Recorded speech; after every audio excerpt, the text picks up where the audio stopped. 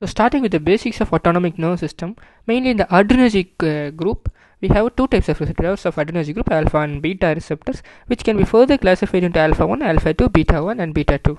So we are taking alpha 1 and beta 2 receptors into account as these are present in the blood vessels.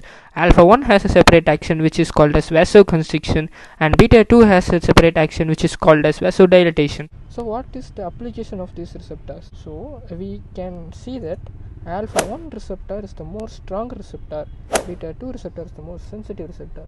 Meaning, if even a small amount of stimulation is given, beta 2 receptor are stimulated, and if larger number of stimulus is given, alpha 1 will be stimulated, so that the vasoconstriction power will be more, and at low concentration of any stimulant, beta 2 will be active and it causes vasodilatation.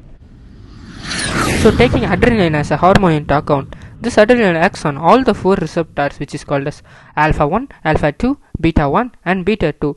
So the specialty is it acts on both alpha 1 and beta 2 receptors. In alpha 1 receptor it causes vasoconstriction, and beta 2 receptors it causes vasodilatation.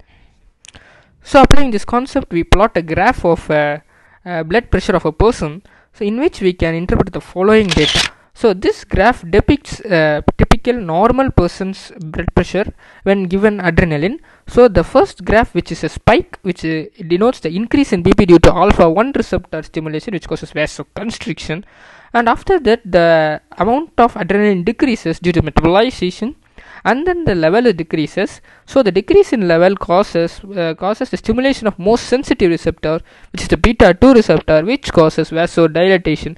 So this beta 2 receptor which causes vasodilatation is the reason for the decrease in blood pressure in the later part of the graph, and this graph shows a pattern of both increase and decrease, so which is called as biphasic response. So there is two phases. First there is an increasing phase and followed by the decreasing phase. So we are taking a special case now in which the patient who is already taking alpha blocker given adrenaline, and the action is assessed in a form of a graph.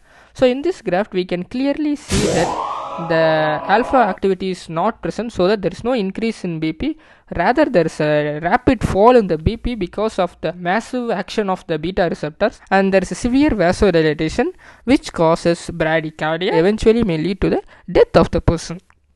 So this phenomenon is called vasomotor reversal of Dale. Significance of this vasomotor reversal concept. So are we giving voluntarily adrenaline and alpha blocker together?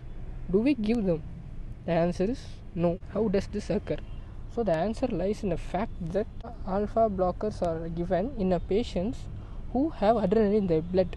So what is the condition in which adrenaline is present in the blood? So all of you must have heard about the condition called as pheochromocytoma, which is adrenaline tumor. Yeah, it's very correct. Pheochromocytoma has two types of tumor, which is adrenaline producing tumor and noradrenaline producing tumor. At this point of time, the adrenaline producing tumor is very important for us, because noradrenaline producing tumor is a fact. We know the fact that noradrenaline does not stimulate beta 2. So we don't have any vasodilatation property, and hence we don't have to bother about vasomotor reversal of Dale.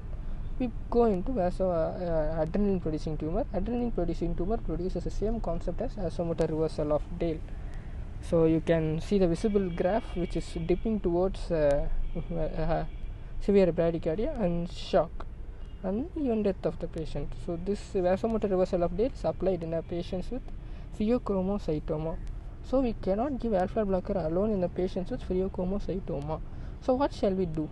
So a big question mark again arises. What shall we do for the patient with pheochromocytoma? Should we give alpha blocker alone, beta blocker alone? No. We should give alpha blocker along with beta blocker. This is the treatment of choice for pheochromocytoma, and this is the only treatment available for pheochromocytoma. So I hope you get clear about the concept. Thank you.